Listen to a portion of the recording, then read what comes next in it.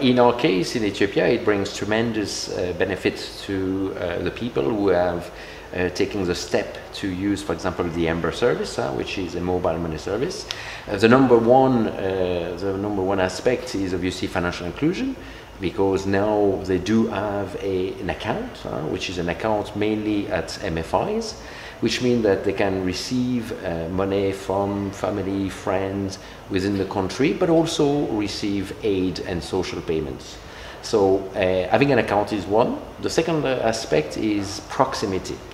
Mobile and agent banking rely on the telecom network and basically allow the people of Ethiopia to do basic financial transactions such as deposit and withdrawal directly in their communities.